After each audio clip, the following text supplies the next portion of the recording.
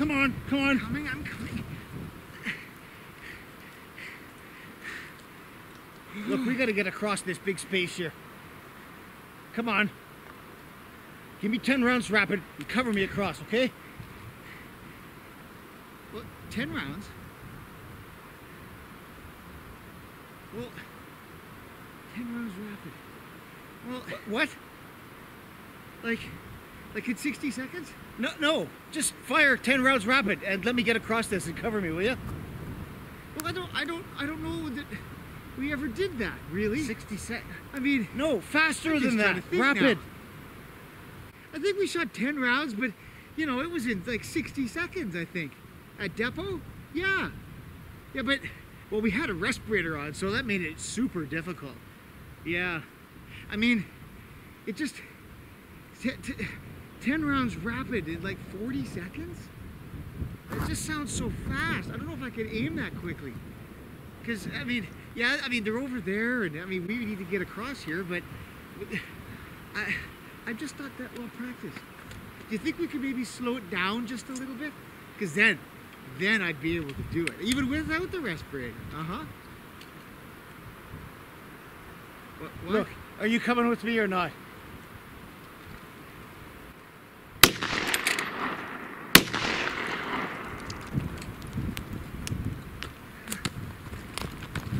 Was it something I said? When, in 1939, Britain and the Empire went to war, there would be no singular reliance on the regular army, as there had been in 1914. Instead, the regular army, the territorial army, and other facets were in effect combined into one element, and were moved to a war footing.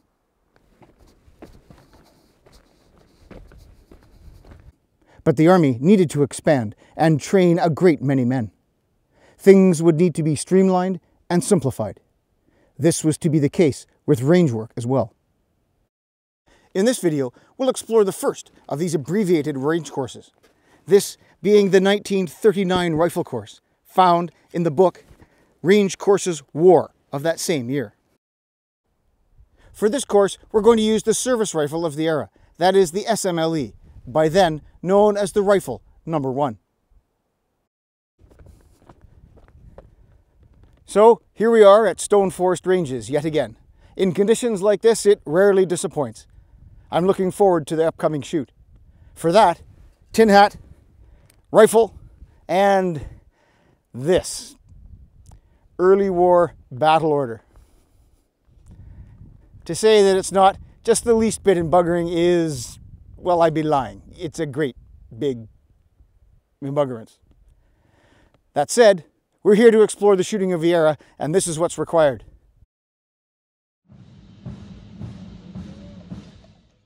During the years leading up to the outbreak of war in September 1939, the musketry program of the Army had shifted solidly in the direction of the use of the Bren light machine gun. The ammunition allotted for rifle practices shot by a trained man in his second or subsequent year in the Army was a mere 45 rounds per year. This did not include field firing or anti-aircraft work. In contrast, there were 193 rounds allotted to him for his Bren range work. That said, these 45 rounds were used not for conventional classification shooting, but rather, as he was considered trained and had already put in considerable time grouping, snapping, and rapid shooting, it was used for what was termed battle shooting.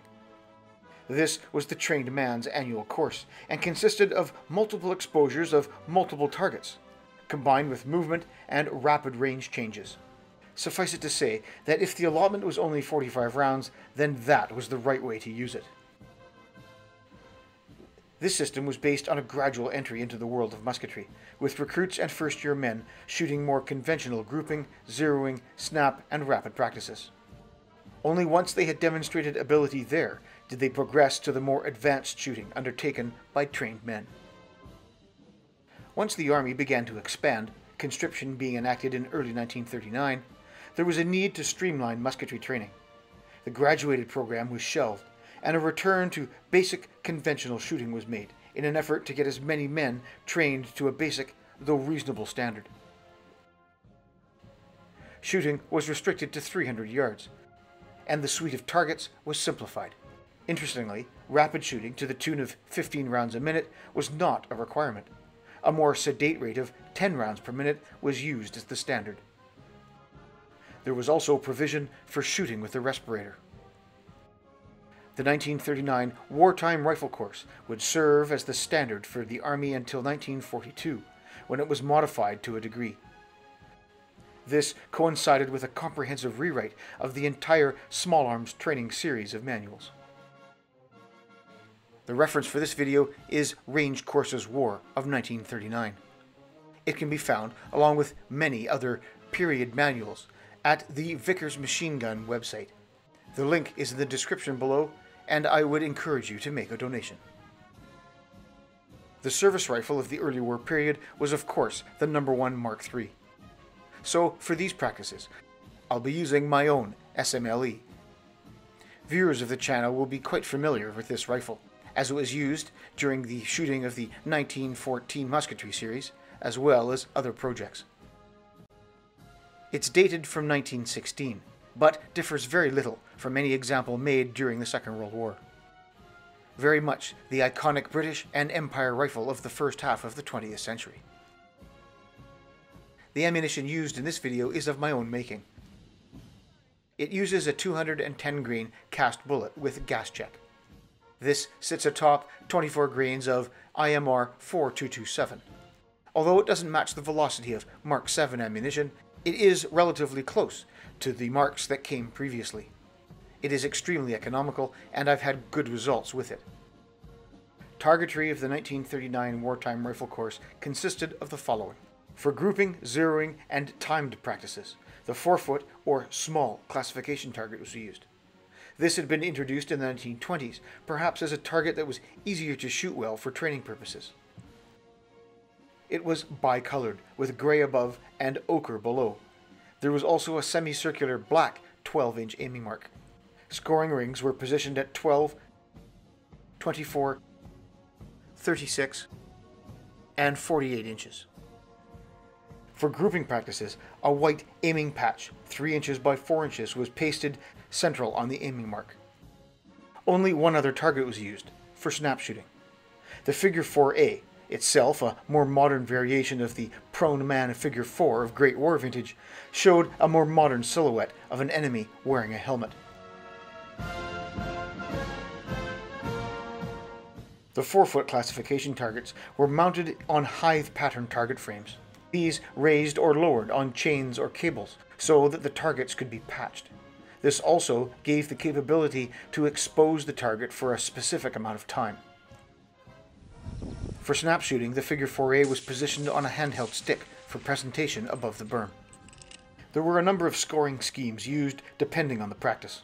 For grouping practices, a series of wire rings was used to gauge the size. These rings measured 4, 8, and 12 inches. A grouping of 4 inches gave 25 points, 8 inches 20 points, 12 inches 15 points, and 12 inches with one flyer outside 10 points. For these practices, it didn't matter where on the target the group hit. For application shooting, the scoring was as follows. The bull was worth 4 points, the inner 3 points, the magpie 2, and the outer 1. Hits on the remainder of the target outside the outer were worth 0. For the so-called timed shoots, the bull and inner were in effect combined, both yielding 3 points. As in application shooting, the magpie was worth 2 points, the outer 1 point, and the remainder 0. For snap shooting on the figure 4A, any hit on the target was worth 3 points. In shooting these practices, I was, as usual, alone, without a team to raise and lower targets. For anything that had a time constraint applied to it, I've had to rely on a stopwatch to time and signal exposures. For illustrative purposes, I've created digital models to show the various exposures. One of the figure 4A and one of the small classification target. The 1939 wartime rifle course had 9 practices in total.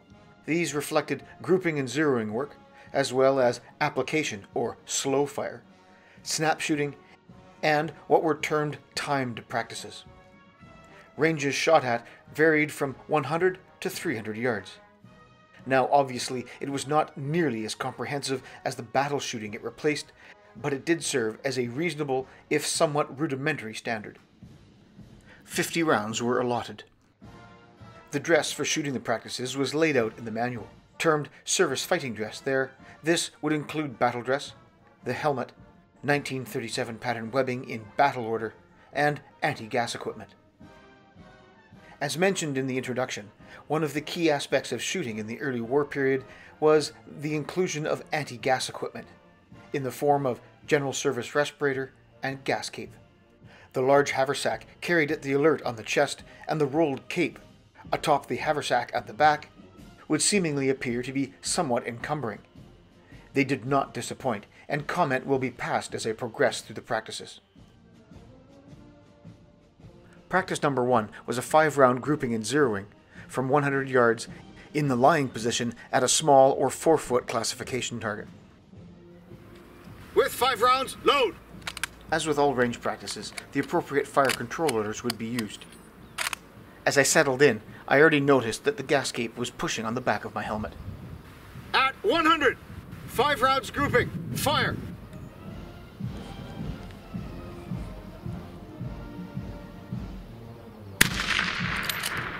In this position, it was the gas cape that proved to be the biggest antagonist. Here, the angle of the body did allow for some room for the respirator haversack. But, as you can see here, the gas cape did roll forward and push on the back of the helmet.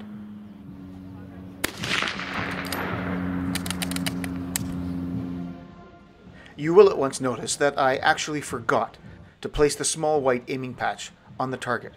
I suppose that I was just trying to get on with things. So that was practice 1. 5-round grouping and zeroing from the 100-yard point at the small classification target. I'm going to go out on a limb here and perhaps link these 2 high rounds here to the fact that I shot with an unwarmed rifle. Because the next 3 landed here in the black at the point of aim within an inch of each other. I'm just going to pretend that anyway, even if it's not the case. Suffice it to say, I consider the rifle to be relatively zeroed. The grouping, however, needs to be within 4 inches for full points and 8 inches for 20. Full, of course, being 25. And I'll just get my handy-dandy measuring stick here, which I've marked off in 1-inch increments.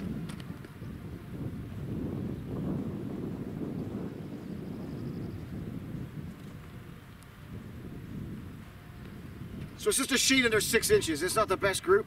I'm hoping that the next practice, however, will definitely be better. That's practice 2, which is basically the same practice as number 1, except for the fact that the zeroing aspect of it is taken out. That is to say, had the rifle not been zeroed here, the score would have still counted. But in the inter between this and practice 2, the sight adjustments would have been made. In this case, I don't think I need to necessarily, but proof will be in the pudding.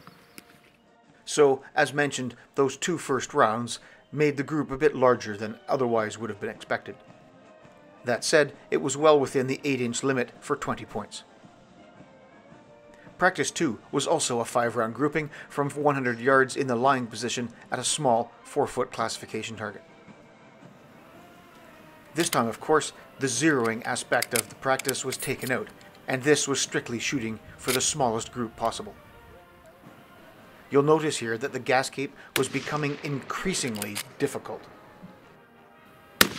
This was due to the fact that the tapes used to secure it to the back were not long enough to attach it in the regulation manner. After this practice, I did make some minor adjustments.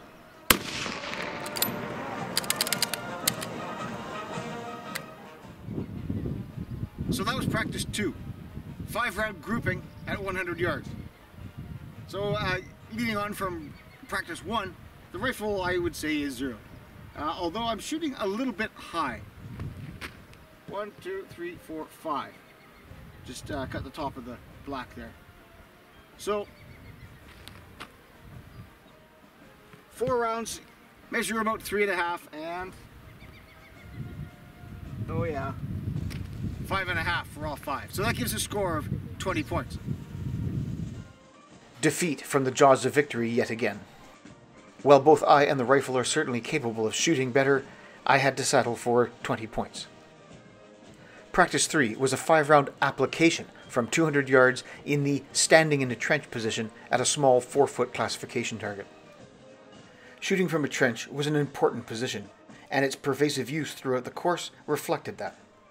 It certainly had a lot going for it as a shooting position, as it afforded protection, as well as a very stable position from which to load and support the rifle when engaging targets.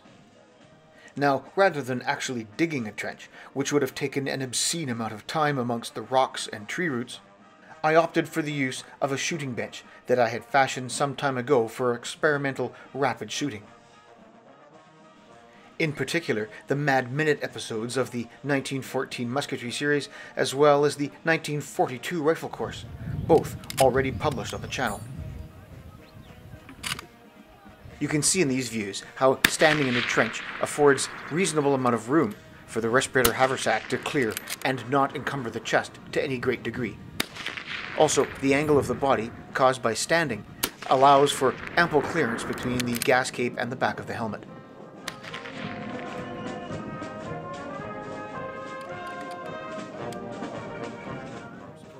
Right, practice 3, 5-round application this time from 200 yards.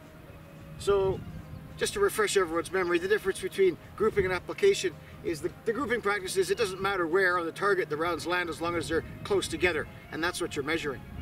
In an application practice, it's where you hit on the target. So this is where the scoring rings obviously come into play. 1, 2, 3, 4, 5. Yes, the bull at 12 inches is rather generous. I would say that is around a 7-inch group. So that gives full points. 20. Just a shade low, but still good enough. My total steadily climbing to 60 points.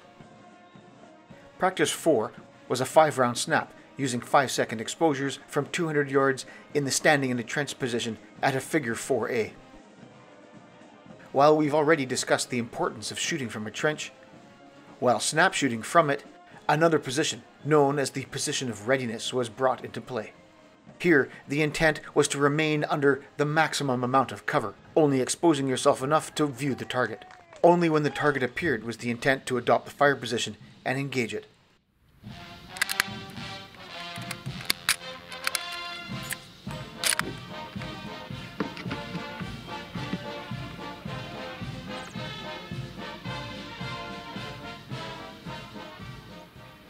During this outing, I forgot 2 things that would otherwise have made shooting from the bench a little bit more comfortable. The purpose-designed sandbag that rests across the shelf at the top, giving much more elbow room on the platform, as well as a stabilizing brace that would have prevented the wobbling that you can see here.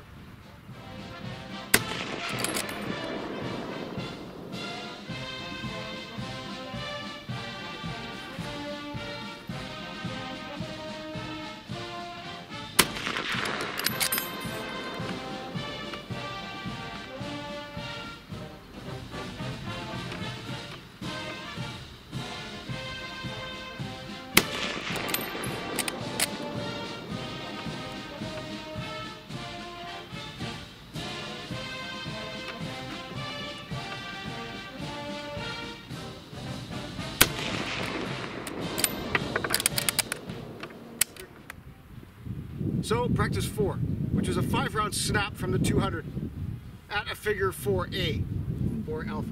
Well, if you want to use the correct terminology, it'd be 4 able now, wouldn't it? So, 1, 2, 3, 4. Yeah. And I don't know if you can see it because the camera angle, but right underneath there. And I actually went behind the target and looked through the hole to see if I could see my firing point without obstructing or without being obstructed by the bottom of the figure here. And I could.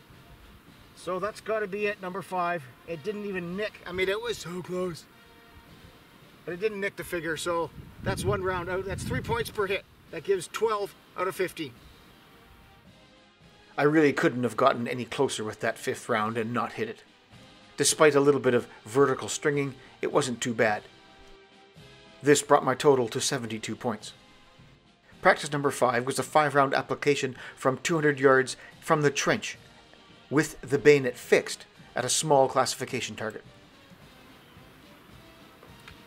The purpose of this practice was to give the man some understanding of how fixing the bayonet would change his mean point of impact. More on that in a bit. So I've managed to find a good suitable facsimile for a fire trench. It's got a good place to put my elbows, as you can see here with the rifle rested. It's got a good place to put your feet, and you can lean up against the parapet there, so that's got good stability. There's only one downfall. Yeah, it's kind of deep. So if I'm going to be losing brass at the bottom of this trench, I am not going to go and get it. As with previous fire trench practices, the nature of the position allowed for minimal interference of the gas cape with the back of the helmet and enough space for the respirator haversack to sit on the chest without encumbering me too much.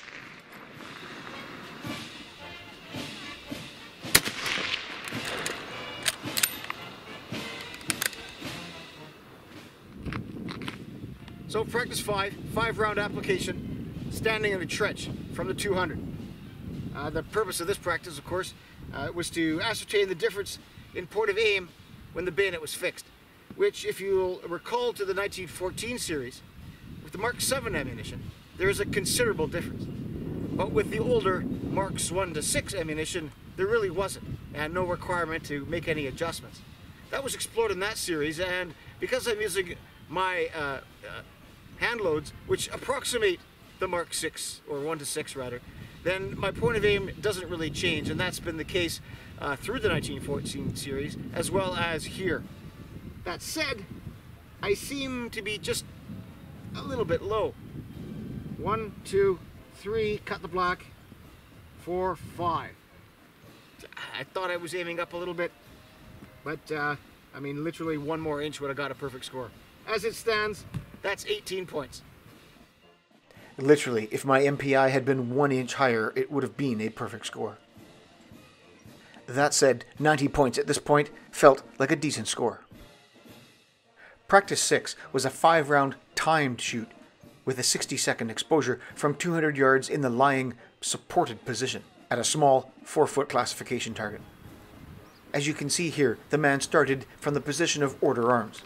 When the target exposed and time started, he was to adopt the lying position, charge his rifle, and engage the target.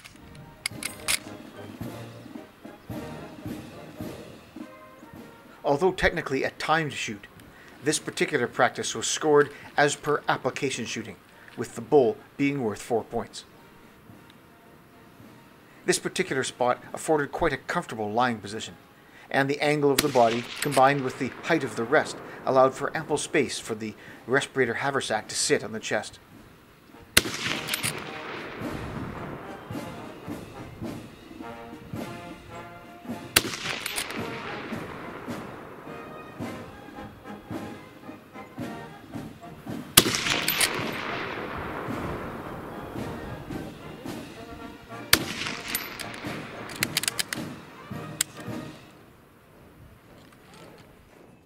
As you can see here, I was well under the 1 minute mark at 52 seconds.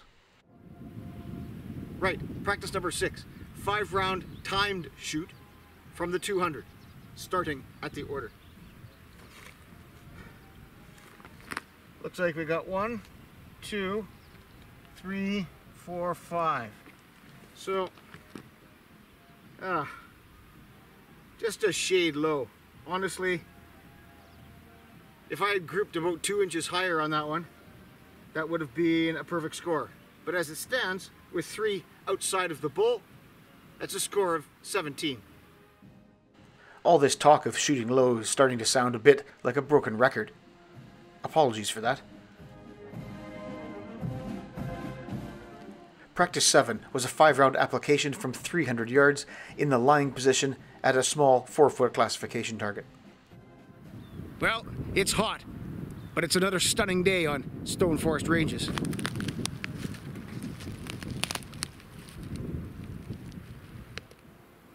Stunning indeed. I only hoped that in shooting at 300, I'd make a bit of improvement over that at the 2.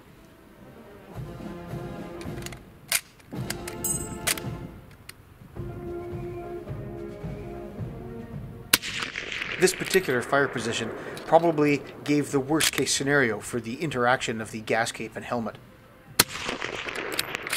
It was sighted on a slight downhill incline. And in having to hold the rifle that much higher and bring my head and eyes up, the back of the helmet really was being pushed forward by the gas cape.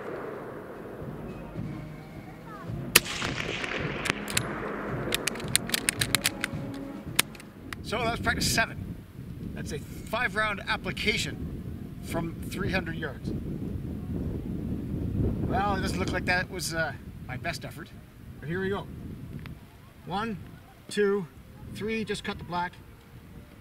4, and wow, 5. So 4, 3, 2, that is a total of 17 points. Wish I could get that one back. At least this time, the grouping wasn't too low.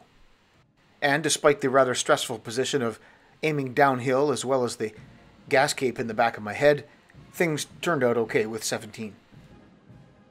Practice 8 was a 5-round snap with 5-second exposures from 300 yards in the lying, unsupported position at the figure 4A.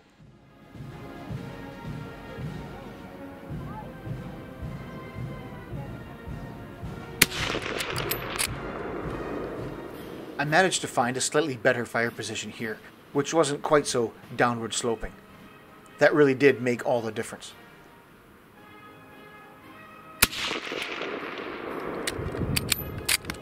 As with other prone positions, the respirator haversack on the chest feels at times like you're lying on a big stone.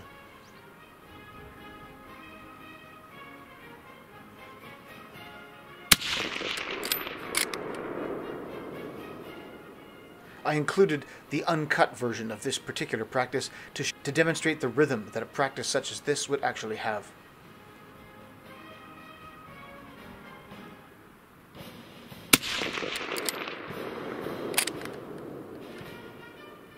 Unlike the previous snap shooting practice, here the firer could be in the aim and did not have to engage from the position of readiness when the target appeared.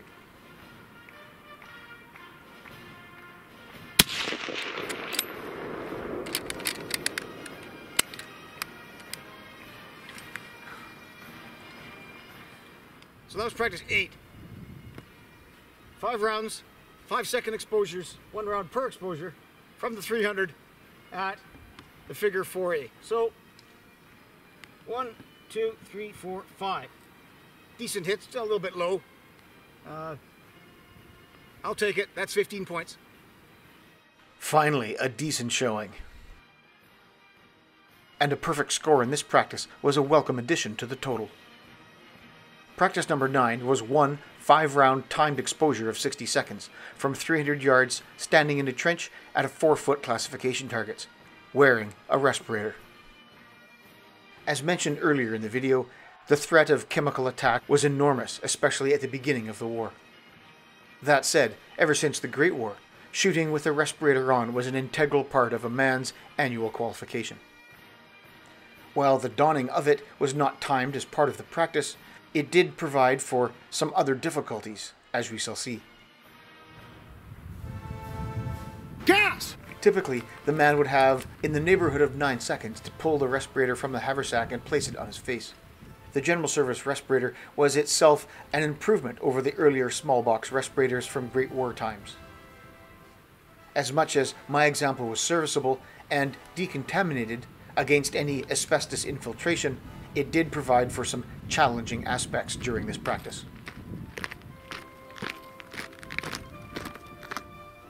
Like the earlier practice featuring snap shooting from the trench, this practice began from the position of readiness.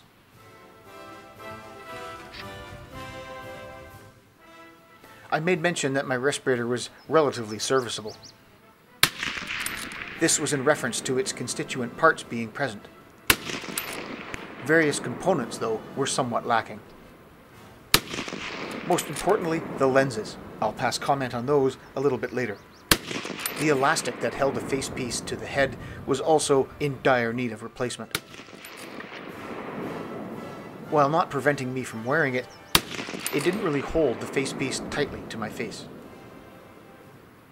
You can see throughout this practice there's a certain degree of constant adjustment as I line up the lens so I can see the sights correctly.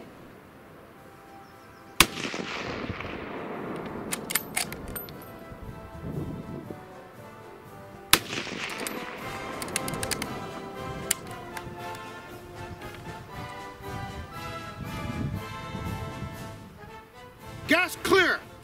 As is evidenced by the big black smudges all over my face, the rubber of the inside of the facepiece was also decomposing to a degree. All in, I did finish with a few seconds to spare. Right, practice number 9. 10 rounds from 300 yards at a small classification target with a respirator on. I can safely say that the condition of my general service respirator, as used here, is markedly inferior to the condition of my lightweight respirator, which was used in the 1942 rifle course video. Yeah, those lenses are horrible. Regardless, I was able to find just the slightest, tiniest part of the lens that gave a relatively clear picture. The rest of it was all fogged up and had residue on it and all kinds of stuff, and I could not get it clean. So I found a little space, and I had to crane my neck a little bit to make sure that that space lined up with the sights. Regardless, results not too bad. The scoring for this, of course, is as per a rapid shoot. That is to say, the ball and the inner are both worth 3 points. Let's count them up. 1, 2, 3, 4, 5, 6, 7, 8, 9, 10. So, I guess not too bad. I missed 1 point there and 2 points there. From a total of 30, that gives me 27. I think it's safe to say that it looks worse than it is. 27 points out of 30 really isn't that bad of a score. This brought my total score to 166 out of a highest possible of 190. On the subject of badges and awards, the manuals present a somewhat muddled story. In 1939's weapons training, it shows provision for the award of the usual crossed rifles for rifle marksmen. It also says the conditions for award are to be found in the appropriate annual course. When the 1939 Wartime Rifle Course Manual is examined, it becomes very clear that there is no reference to even a scoring standard that must be attained with either the rifle or the Bren. 1942's weapons training does offer some explanation. It references the clothing instruction of 1941 in saying that there is, from that time on, no provision for the award of badges. So this begs the question, what was the case from 1939 to 1941? Quite simply, I don't know, and I don't have a copy of the clothing instructions to consult the language used therein. By all means, if you know of a reference, please let me know in the comments below. So I hope you enjoyed that presentation of the Wartime 1939 rifle course. Now, it was not perhaps quite as complex as earlier or indeed later versions, but it served the Army for the first half of the war, bringing its men to a reasonable standard. At the time of the production of this video, the 1942 rifle course has been published on the channel for quite some time. If you're interested in a comparison between this shoot and that, there's a link to the 1942 course in the description below. If you'd like to support the channel, please stop by our Patreon page. The link is in the description below. And for more information on projects and updates between videos, follow us on our Facebook page.